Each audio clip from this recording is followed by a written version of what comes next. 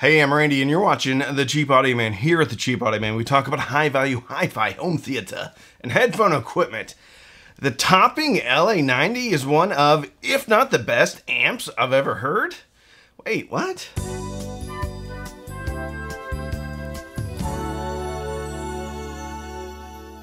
Today's video is sponsored by Surfshark, and before you freak out, if you don't want to watch the sponsored content, skip over it. I'll timestamp it and also leave the logo up so you can just go through the whole thing if you don't want to watch it. Okay? It's okay. It's okay.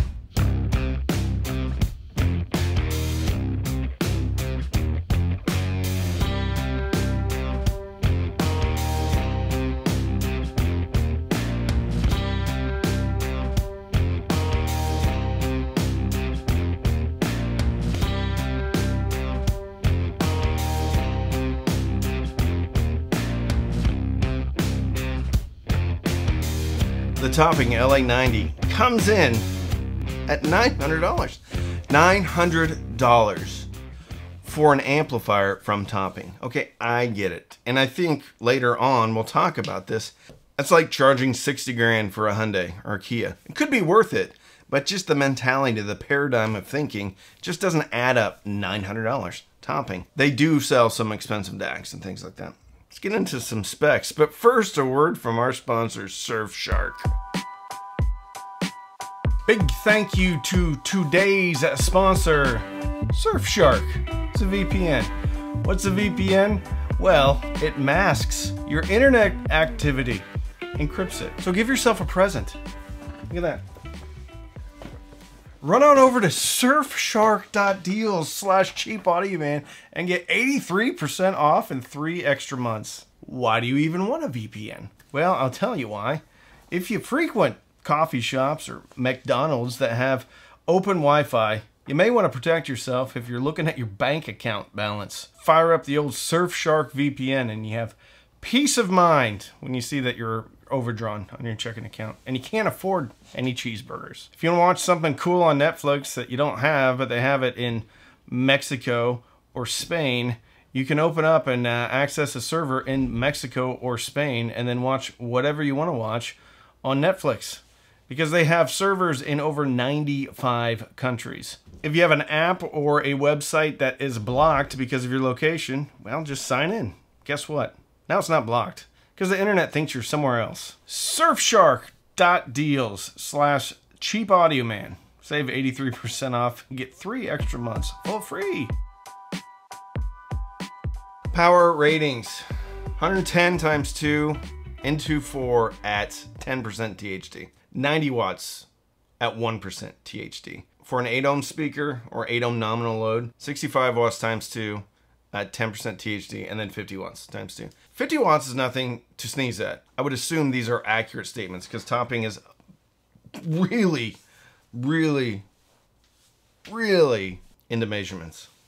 So they're not going to be saying anything that this doesn't actually mean. Now, for bridged mode, you will get 220 watts times 1 at 8 ohms at 10% THD. Here's the thing, when you bridge this, you can't have anything below 8 ohms. Probably get away with a 6 ohm speaker, but if you're not going to get away with a 4 ohm speaker that dips below 4 ohms on this amplifier in bridged mode. On the front, pretty simple. Big volume knob in the center, and it's actually built pretty well.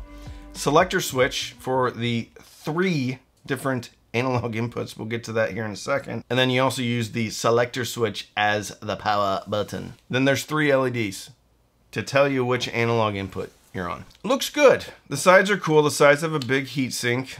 Pretty generic looking, but it kind of ties in with the rest of toppings line. Well, let's not talk about that.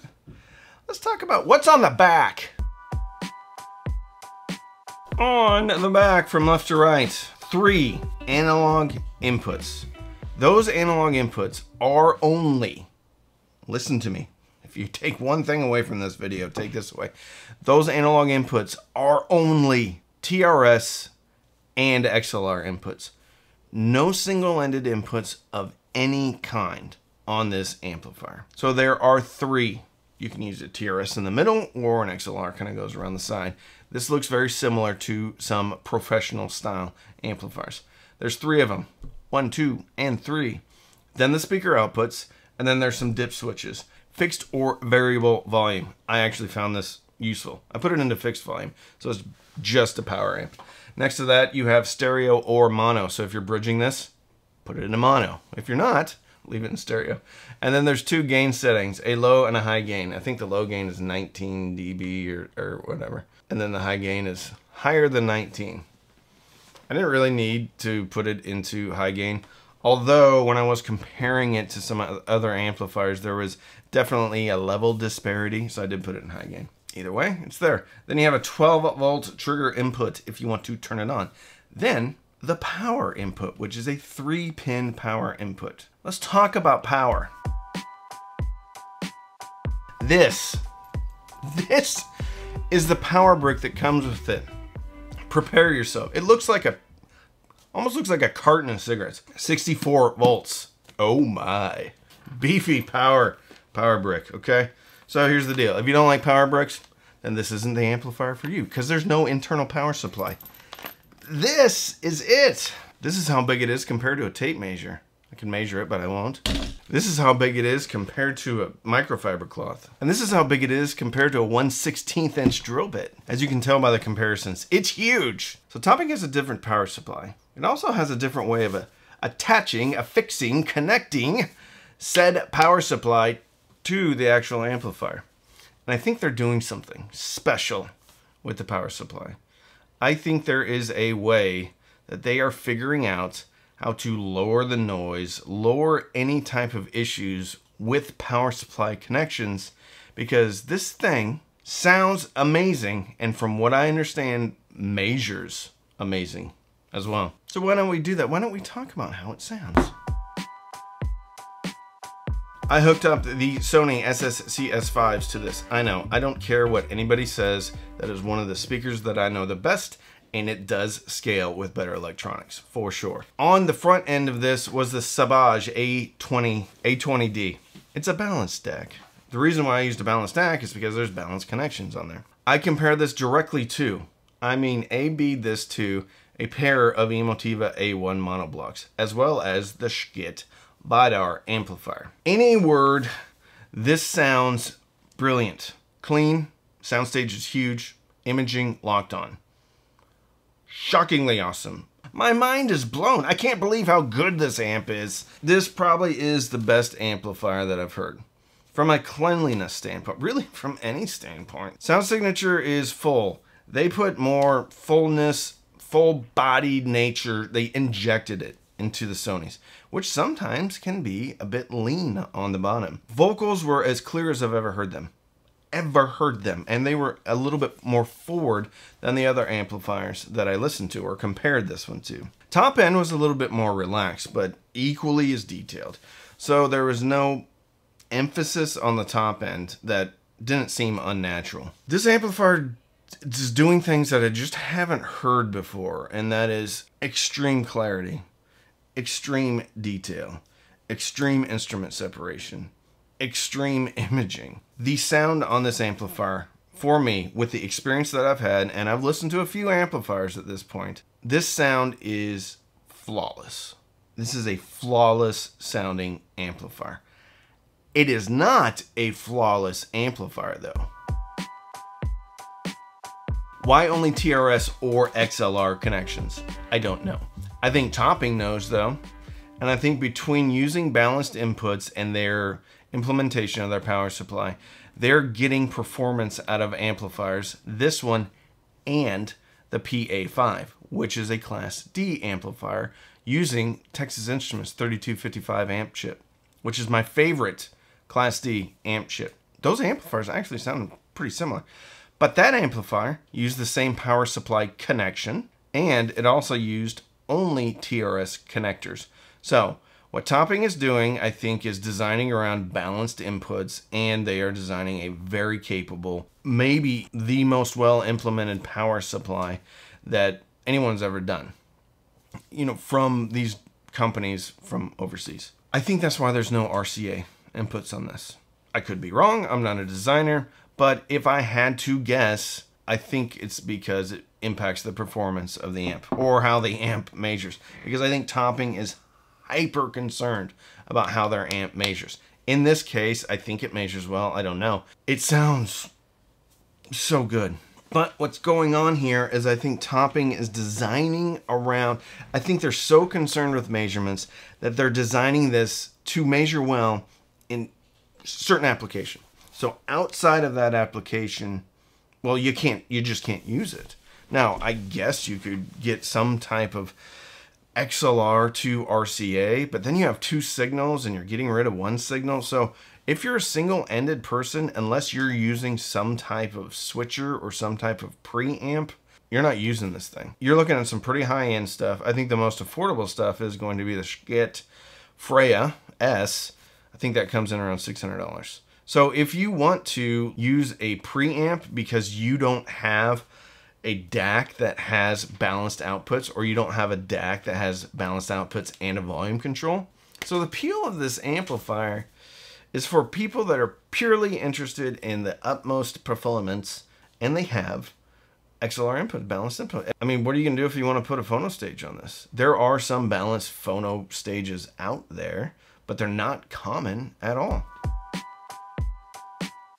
One of the other gripes about this is, and I guess it's not really a gripe, I think it's a strategy. They are putting out products that fundamentally only work together. So if you get the PA5, which is a speaker amp, I think it's $250, $300.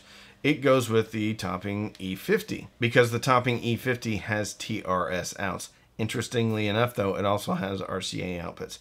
Anyway, the PA5 only has 2 TRS inputs, so 2 balanced inputs. Makes sense. They're the same size, they go together. A lot of companies do that. With the LA90, I think it's supposed to go with the D90, obviously, or D90 SE or whatever, which is fine, but I didn't love the D90 SE. I thought it was extraordinarily overpriced for what you're getting. And then there's another weird thing. Why the 3 analog switching on here? So this is kind of like an integrated amp because you have some type of switching, but all of those are balanced inputs. So I kind of understand what they're doing here because they're trying to match this with the other 90 line. But why would you alienate other people? And I think the reason why you'd alienate other people by not including single-ended RCA inputs is because there is something that would, I think you'd lose a little bit of performance. Is that if that was the case? If it's not the case, then we should equally be outraged because Topping has just given us the big go pack sand with not including single-ended RCA. So do I recommend this amplifier? Absolutely. It's shockingly good. Shockingly good. My mind was blown. I was super blown away. Astonished. Jaw-dropping performance. Anyway, do I recommend it? Yes, because I think it's worth every penny of $900. I really do. And I'm surprised I'm saying that. But I'd only recommend this for a very, very specific customer. One that only has balanced stuff, maybe a balanced preamp, or someone that only has a balanced DAC and has volume control. If you want to run single-ended into this, you're going to have to get some type of switcher, or you're going to have to get something like a Freya that you can bring in RCA and then output XLR. To be fair, when I was comparing this to the Emotiva and the Vidar, I was single-ending, I was connecting those amplifiers via single-ended RCAs because neither one of those amplifiers has an XLR input except for the Vidar, but that's in mono mode. The really good comparison is between the LA90 and the Skit Vidar. Thought the Vidar was a little bit more exciting on top, but the Topping had a more vocal clarity and a little bit more fullness on the bottom end. The sound of this thing is, I know, cliche, unbelievable. Like, I couldn't believe how clean this thing was. It's really good. The problem is it's $900 and there's no RCA inputs. That's it. That's the problem. You fix that problem. Game changer. Like, Topping just put every amp manufacturer on the planet on notice. If you can put RCAs on here and bring the price down a little bit. Even if you don't lower the price, if you can get RCAs on here and you could somehow figure out to get even close to the same type of performance, wow. Wow. But as it is, you don't have that. As it is, Topping is designing products to go with other lines of their products, which is smart. But if you don't include other things, like an RCA input, then it completely loses the value outside of your core customers. And that's cool if that's where you're starting. But if you want to sell a lot of amps, put some RCAs on here or figure out how to do it. And don't make somebody go out and have to buy some switcher box. RCA and XLR. I don't know how to do it. I'm not a designer. I'm not an engineer. But I bet you can do it because you guys know how to design products that measure extremely well. And in this case, sound phenomenal. So, if you want to support the channel, you can sign up for Patreon, patreon.com/cheapaudioman. Every Sunday night, we have patron-only Zooms, we have a patron-only Discord, we have a patron-only Facebook group, we do patron giveaways. You can also use the links in the description. Those are affiliate links. APOS sent this in to me, so I will link this over to APOS. They have 45-day return policy. You can also sign up for Amazon Music or Tidal Music. Links in the description. Click on the link, sign up. Even if you quit, I still get a couple of dollars. Okay? So don't binge watch anything on Netflix or Hulu. Maybe buy the topping LA90 only if you have balanced gear, though. And fill your soul with happiness. And with that, I'm Randy. I'm the Cheap Audio Man.